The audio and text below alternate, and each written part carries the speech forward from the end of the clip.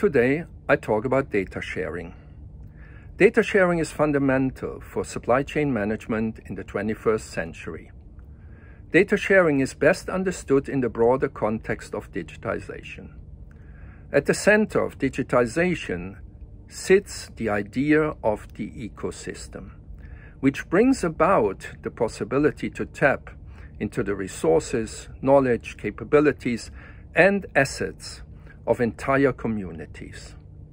This opens up completely new avenues towards optimization and automation. When suppliers share data on their capabilities, offers, inventories, when buyers share data on what they need when and where, then we have the chance to reach a new level of quality in procurement, sourcing, and contracting.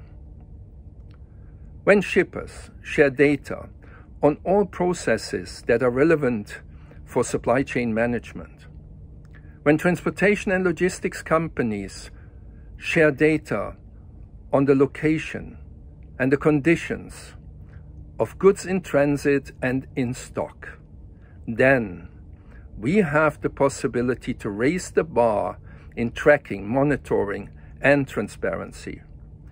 When exporters share data on all international shipments and importers do the same, when customs shares data on tariffs and modalities, then we have the possibility to reduce time and cost in export and import customs clearance.